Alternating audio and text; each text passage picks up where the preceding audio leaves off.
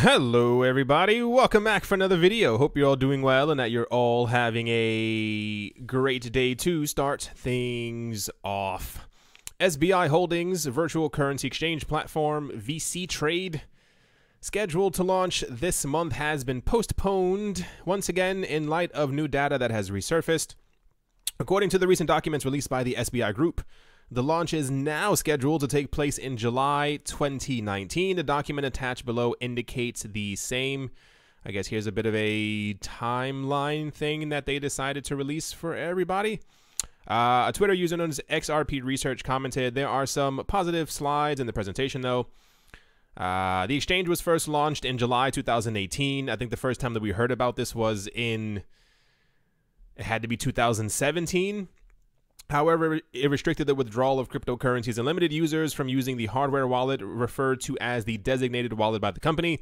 This was to ensure the compliance of anti-money laundering laws and preventing money laundering or terrorist financing, which is particularly tough with cryptocurrencies.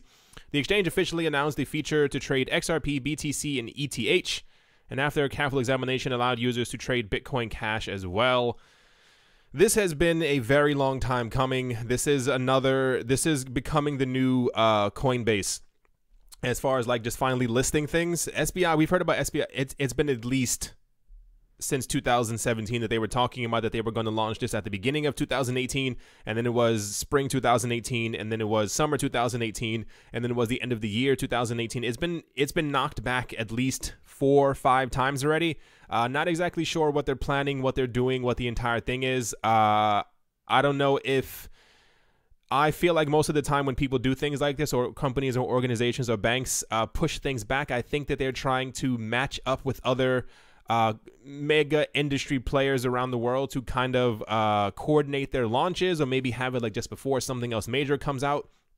But when you do things like this for too long, it kind of destroys the hype. This is why Constantinople was a big deal, but then it wasn't a big deal when we finally got it because it was delayed for over 2 years. I have a very strong inkling that because of all these delays, first of all, if they decide to delay once again, if they are supposed to launch in July and they say that they're not going to do it until like September, you can forget about it. As far as like where this is going to push the market, people were very excited because this is one of the largest banking institution company groups, whatever you want to call it, in Japan.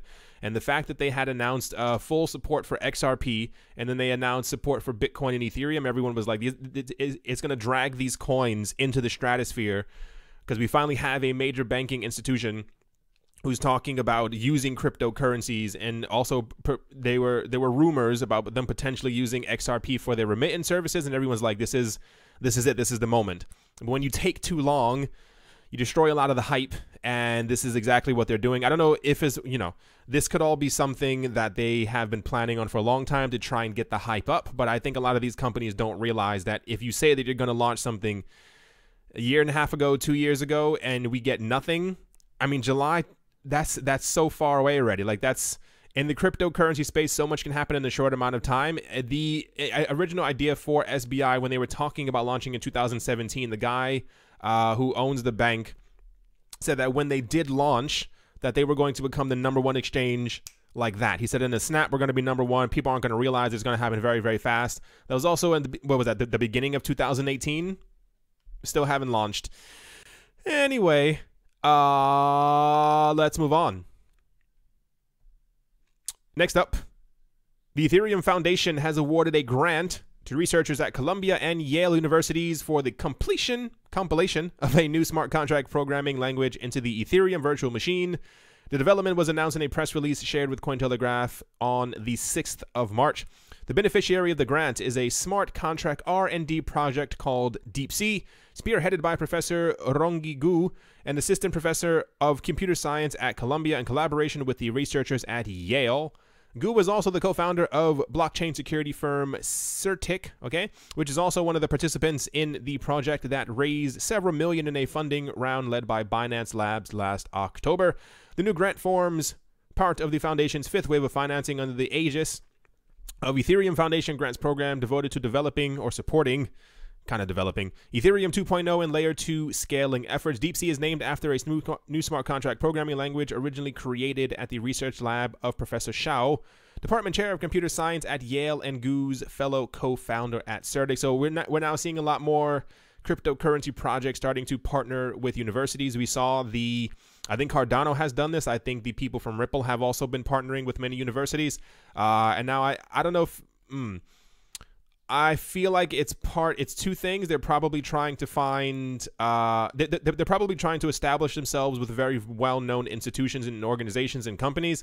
And I think, partnering, as it were, with Columbia and Yale to be able to find new solutions kind of gives them like a leg in to say that we have worked with reputable sources before, because a lot of the cryptocurrency projects, at least in my opinion, that we're seeing around right now, if you don't know the word lollygagging, they've been lollygagging. They've been playing around. They've been trying. They've been focusing so much on actually trying to get the code together over the last 3 years. A lot of them still don't even have the proper updates that we were promised 3 to 4 years ago. That I think that they're coming to the realization that they kind of have to get themselves out there and really have to show that they are legit, because in the eyes of many, cryptocurrency projects aren't really doing a lot. They're just these speculative coins. But I feel like with the...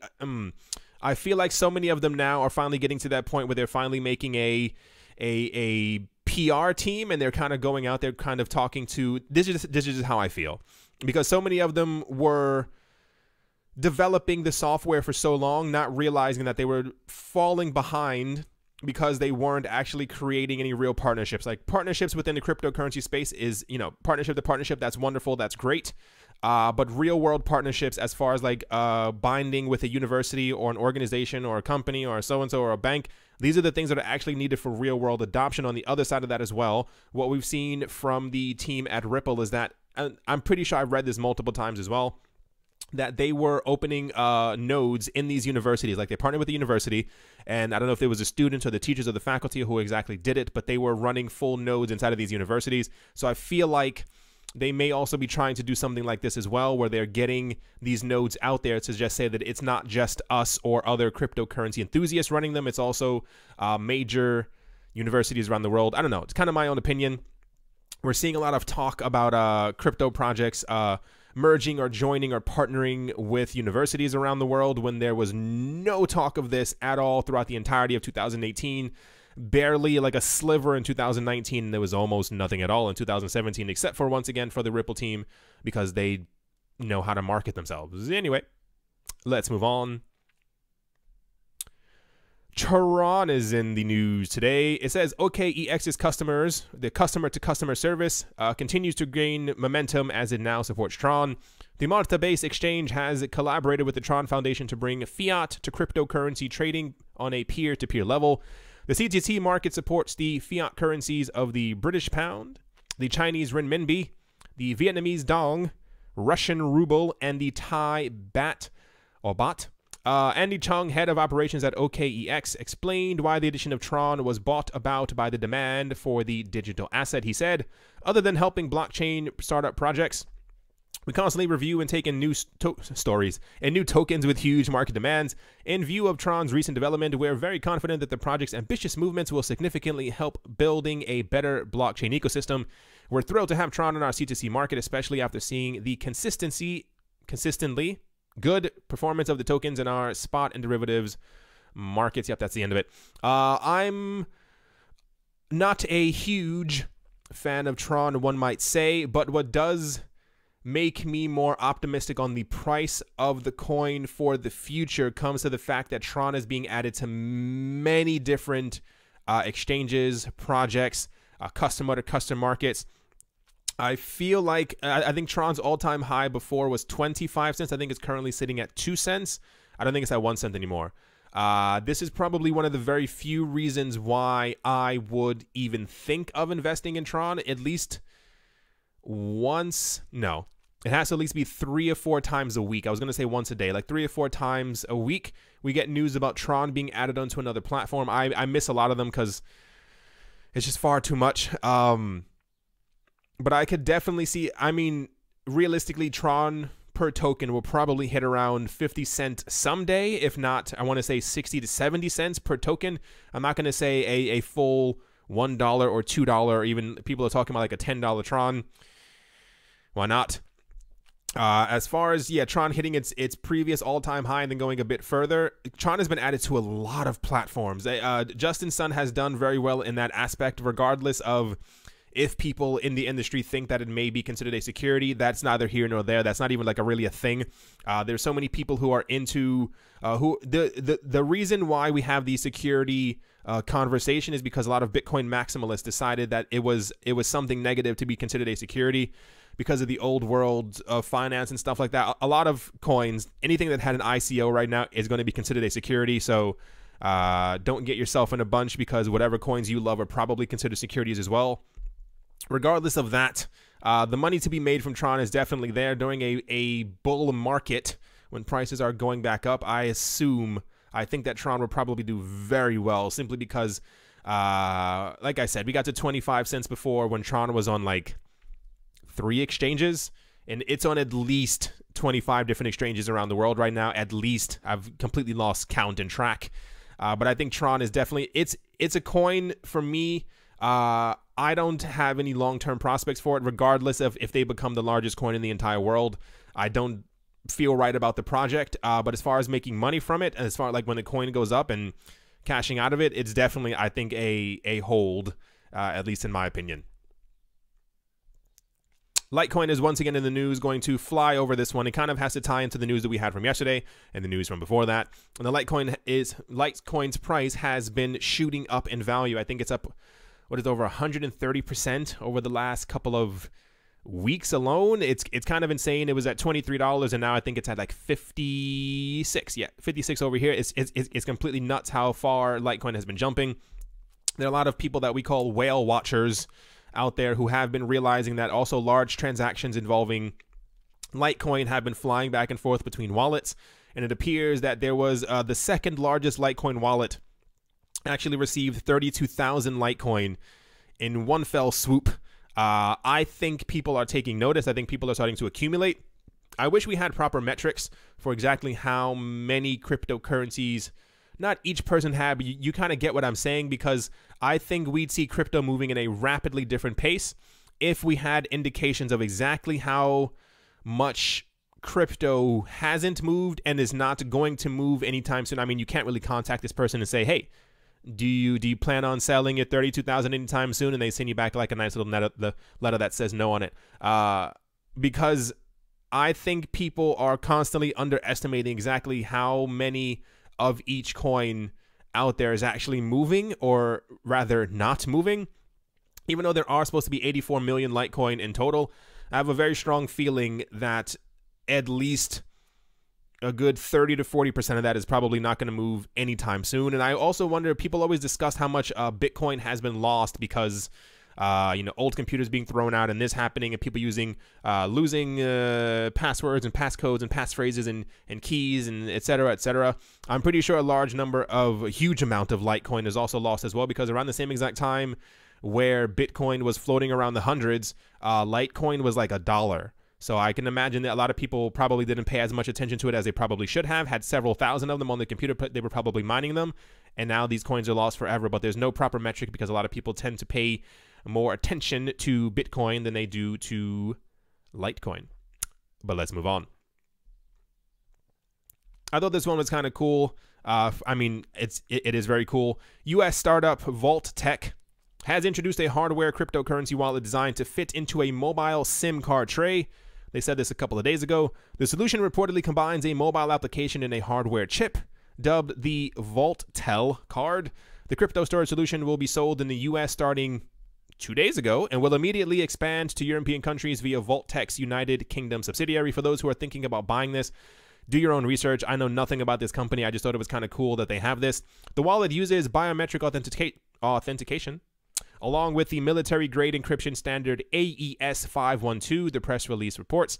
According to the firm, users can lock the VaultTel card to a single device and to a particular geographical location. That's a little intense. To store funds, customers can either insert the VaultTel card inside an unused SIM card tray, in the case of a dual SIM capacity, or connect the chip to their phone via an accessory such as a dongle. The corresponding mobile app will then let users interface with their stored funds. I thought it was kind of cool because of it's a SIM card that normally goes into your phone, but now it's a cryptocurrency hardware wallet. I just thought that was kind of cool, and I wanted to talk about it.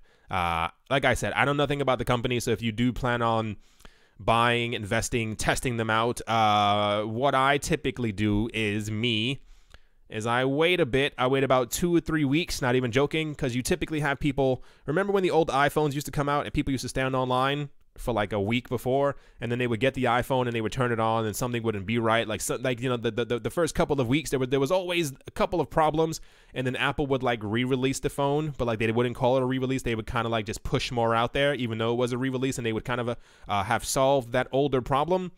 I usually wait a week to see who else buys the stuff and see if they have problems, and then if new ones are pushed out. I mean, not to be pessimistic, but not all tech that comes out first is usually the best tech. It does sound like a great idea, but just make sure you're not one of the first people buying it, and then it doesn't work on you, and then you become a story that other people have to look to see if it actually worked. Anyway, let's move on. Here's probably the weirdest news story of the day. The internet was set ablaze when rumors began circulating that Samsung's flagship smartphone, known as the Galaxy S10, may potentially support cryptocurrencies like Bitcoin and Ethereum via a blockchain Keystone application. Samsung's reveal event confirmed the existence of the blockchain Keystone app that serves as the crypto wallet for top cryptos. However, the most important cryptocurrency of all, Bitcoin, won't be supported at launch, according to initial reports from unboxing videos from around the web. The Samsung Galaxy S10 doesn't officially drop until today, but some lucky smartphone enthusiasts have gotten their hands on the final retail version of Samsung's phone. Those with early access to the Galaxy S10 have uploaded unboxing videos to demonstrate the features of the phone, one of which is a new crypto wallet called Blockchain Keystone. One particular video reveals that the Samsung Galaxy S10 will launch without supporting Bitcoin, the leading crypto by market cap. The app does, however, support Ethereum out of the box. It's not known at the time if the ERC20 tokens are further supported using the Ethereum wallet. Many other crypto wallets prioritize Ethereum due to the same wallet address being used to receive Ether. However, the absence of Bitcoin is a glaring omission, as Bitcoin has the highest market cap out of any cryptocurrencies, has the most regulatory support, and the highest transaction volume. Is also the face of cryptocurrencies in the public eye. I saw this and thought this was very interesting. I wonder what the move is for this. I wonder why they did this. I wonder if it had something to do. You never know what happens behind the scenes. You never know what happens behind, I want to say, closed doors. But this was definitely done on purpose. I don't know if their reasoning would be that Bitcoin is too slow, that Bitcoin is so and so and so, or if they, whoever Samsung is collectively, had been a supporter of Ethereum for a long time. Many people, for those who don't know, when Ethereum first came out, people called it a scam, and then there was a huge shift immediately, like a huge, in the cryptocurrency space immediately. You were either for Bitcoin or for Ethereum. There was really no heads or tails about it. If you were an Ethereum head, you were someone who believed in the future of a project that could grow, immensely large. When it first came out, Vitalik Buterin said that Ethereum was going to be like its own internet. It would be the internet of the internet, if that kind of makes any sense. I know it doesn't, but this is what he said. It would be like its own insane ecosystem. And this is why you see a lot of people, when they talk on television, they talk about the future of Ethereum as the future of the cryptocurrency space, and they don't even really mention Bitcoin. So it could be one of those situations where these people got into cryptocurrency, saw that Ethereum was coming out, decided to give it a backing, and this is why we see sometimes it's not Novogratz. It's one of the other people who always brags that he got Ethereum at like $1 or something like that, and he bought up millions of them, so he's Ethereum wealthy. The people from Coinbase did this exact same thing, and this is why we also had news a couple of weeks ago that Bitcoin had finally been added to the Coinbase wallet. The people were like, why did it take them so long? Is because the CEO of Coinbase announced many times before that he thought that Ethereum was the future of the cryptocurrency space, and that Ethereum was going to be the coin that everyone would use, and therefore he was backing Ethereum, even though he still said that he believed in Bitcoin, which I think was hogwash or BS, as some people might say it.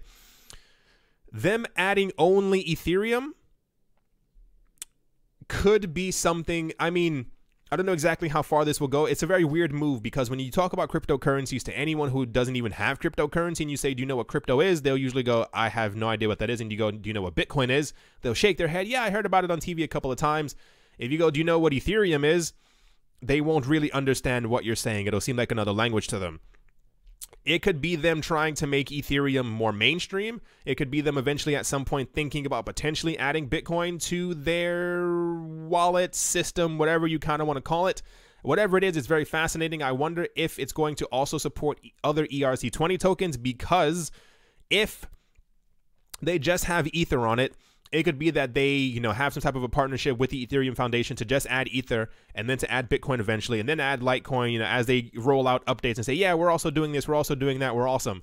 If it's just Ether and they're also supporting all the other ERC20 tokens the same exact way that Coinbase said that they would be adding, or they would be adding support for ERC20 tokens before any other coin, because adding Ethereum gives you access to potentially hundreds, if not thousands of other coins. It's a very weird move. I wonder exactly how this is going to play out for them, especially since the phone's main feature doesn't seem to be, we are a blockchain phone. It seems to be like the next iteration of Samsung's Galaxy lineup, but with a cryptocurrency twist. So I don't know exactly where this is going to go. We've already seen a couple of other phones that don't seem to specifically support Bitcoin. If I'm not mistaken, the Pundi X and the Electronium phone didn't really throw out there that they were also supporting Bitcoin. They also had like mining features, air quotes, for their own tokens, especially for the Electronium phone. Very interesting. It's interesting to see how you expect something, but then it doesn't end up happening. Normal people, I think everyone out there assumed at some point that Bitcoin would, I mean, I was talking about this before. Remember I said I assumed that the only coins that they're going to support out the gate would be Bitcoin and Ethereum. And now it's just Ethereum. If they start adding other coins and Bitcoin's not one of them, this is a clear marketing move. There are still a lot of people out there who don't believe in Bitcoin at all. Not even just XRP people or EOS people. There are tons of people who don't think that Bitcoin is going to make it. They think that Bitcoin's dominance in the market is going to falter once we have the next bull run. But I want to see exactly how they're going to play this out, because not adding Bitcoin is a definite, it's not a spit in the face, but it's definitely like they're trying to send a message that they believe more in Ether than they do in Bitcoin. At least in my opinion. This is kind of how I'm reading the situation. Let's move on. To kind of finish things off as we head closer to the final decision from I think the Indian government and also their central bank as to what they're going to do in cryptocurrencies. This article talks about, for those who aren't looking at the screen, it says, warning, India is headed towards clueless Bitcoin regulation, and here's why. They talk about all the moves that the Reserve Bank of India has been doing against cryptocurrencies since 2013. That was, it says December 2013. That was 5 and some change years ago. And it says, to be fair, every other country around the world was doing the exact same thing. They were all talking about the risks. One of the main really important things about this is actually the podcast I was listening to a couple days ago. They were talking about why Bitcoin is so robust and why Bitcoin is so large and why Bitcoin is going to have a very hard time, or rather other people would have a very hard time trying to execute a 51% attack or actually or destroy the network, as it were. It's because around this time, and even before this, around 2013, 2012, 2011, it was incredibly easy to destroy the Bitcoin network. Governments could have done it overnight if they wanted to. However, none of them saw it as a threat. Bitcoin being worth, you know, 10, 15, 20, $100. Wow, that's amazing. It's nerd money. It's not going to go anywhere. No one really paid attention to it. And as we are where we are right now, Bitcoin's network has grown so large that it's almost nothing is impossible. But you would need an enormous amount of money to even think about trying to destroy it. Yeah, just thought I'd throw that in. They were talking about how years ago, Bitcoin developers knew that this was possible, but everyone kind of held their breath. And then at some point they were like, okay, it's no longer like really an option. But back then it was. Anyway, They talk about all the other countries, you know, what they've done and so and so and so. It says the only concrete steps that the world, the sixth largest economy, took all these years over the last 5.5, 6 years were raiding cryptocurrency startups, portraying Bitcoin as a scam via half-baked media messages, and to top it all off, ban its banking sector from offering services to cryptocurrency industry. When the Western economy had moved forward with Bitcoin, India started walking backwards. We had news a couple of weeks ago. I'm not even sure of the time frame anymore, that India, over 4 weeks, was going to give concrete crypto regulation. I don't remember if it was the government or the RBI. Someone said something. Yeah, there we go. And just 4 weeks, but this was also several weeks ago when we had this information. I'm not even sure of the exact time frame that we have before. According to people within India, not even just from this article, it appears that things aren't going to go very well. The government still has no idea what they're doing. I think they, like many other governments, assumed that cryptocurrencies were going to kind of falter. I understand. I get it.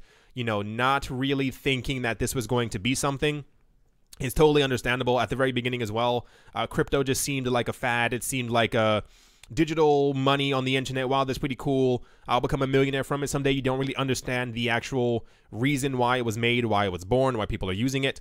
It's going to be quite interesting because they only have a couple of weeks left. I think it's like been mandated that they actually have to, like, you have to give some type of regulation. Many people assume that they're not going to ban it, but they may follow the footsteps of many other countries around the world who have done these like sandbox things where you have to, you get like 5 streets within the city. Every one of these 5 streets, you can build your crypto project, but the government has to be able to sit over your shoulder at every single step. They kind of say what you can and cannot do with your project, and it could lead to a situation where nothing is able to properly grow in that country, which is once again a shame because it's countries like this that are able to benefit from it the most. I know it sounds completely stupid and even you know, utopian, what have you. I feel like in so many situations like this, especially situations that we're seeing in South America and also parts of Africa, if leaders took leadership roles and came out and said, or at least like announce things to their country first, like just to their country via, you know, whatever, so and announce that they are going to support these coins and even maybe encourage their citizens to buy these coins. Like I said, kind of utopian, kind of stupid. I just like the idea of helping people, and I feel like these governments just don't really care. And what's going to end up happening is, like, it's fairly obvious at this point that crypto is not going anywhere. And I don't even mean that as far as like, yeah, Bitcoin's the best, Bitcoin's going to win. I mean, like, with the JP Morgan Chase getting into the game in some fashion, Fidelity getting into it, the NASDAQ, the New York Stock Exchange, the Jamaican Stock Exchange, all the other stock exchanges, all the other universities who are, all the other pension funds, all these other things who are buying into cryptocurrencies right now, it's fairly clear with the amount of money that's been pushed into this, it's going to take either a very long time for people to pull out of it and lose faith in it, or it's going to continue like the monster truck that it is and going to continue rolling forward. And a lot of countries that could potentially be some of the wealthiest countries in the entire world are not even paying attention to it. We're going to get information about this, I assume, within the next 2 weeks. It's going to be very weird because if they, I mean, they're not going to do it with open arms. That's just not going to happen. I think crypto would explode as far as prices because of the amount of support that would happen. You know, they have over 1 billion people in the country. At least 5 to 10% of them, 50 million to 100 million people know about cryptocurrencies and then would probably start buying even fractions of cryptocurrency. But I'm going to assume that they're going to do the sandbox thing, and I'm going to assume that they're going to probably only allow, like we've seen in many other countries, where they're probably going to only allow Bitcoin, Ether, and XRP. As we know, maybe not even XRP, but we know that Ripple has an office in India. I think so does Cardano. I wouldn't be shocked if only certain coins were allowed through, but I'm not expecting anything good, and it's a very, very, very bad look on their part, because in 5 years' time, it's like I was listening to something before, and it was very interesting. They were talking about when the internet first came out, and there were so many companies and corporations and countries, and I think France was actually one of them, really interesting, that didn't want to adopt the internet because they thought it was simply they were trying to downplay it as if it was just you sending something through the mail but quicker? Or like, why would anybody want to use this slow dial-up thing? Why would anyone want to use this? There were a couple European countries, but I remember hearing the word France, and there were a couple of other, you know, companies who made faxes and telephones. They probably weren't the most thrilled that these things were going to happen. Well, they downplayed it for so long, and then these companies ended up completely falling apart, falling behind, and it was the countries who realized, hey, it may take a minute to load that photo, but it's a lot quicker than me having to send something and it takes a week and a half. These countries ended up becoming some of the hugest economic powerhouses that we have right now. Kind of weird, kind of strange, but it is what it is. Sorry, I had to move stuff on my desk. Not that you can see my desk, but I have pens and paint and microphones and pieces of paper and all this other stuff all over the place. Anyway, I think that is definitely going to do it for this video. The crypto prices aren't doing too bad. They're rather not doing anything. Last night when I went to bed, Bitcoin was at 39.06. It's now at 39.48. Hopefully this uptrend continues. Apparently, according to the mythical analysts out there, we need to pass by the $4,000 mark in order to push higher, obviously, to 4,200. And I think 4,800 is kind of the one of the magical numbers, but apparently we need to get Bitcoin past $6,000 to show that we are once again in a bull trend. I worry because we are nearing the weekend. This happens every single time. Bitcoin goes up during the week, and as we get towards the weekend, even though crypto is a 24-hour business, it starts sliding down. The only good thing to look at is that Bitcoin's volume is typically around $5 billion. It is now sitting at 8.8 billion. Hope that continues to go higher, because normally it's a good indication of where prices are going to go when Bitcoin is trending sideways, not really moving at all, but the volume is kind of bubbling up, if you will.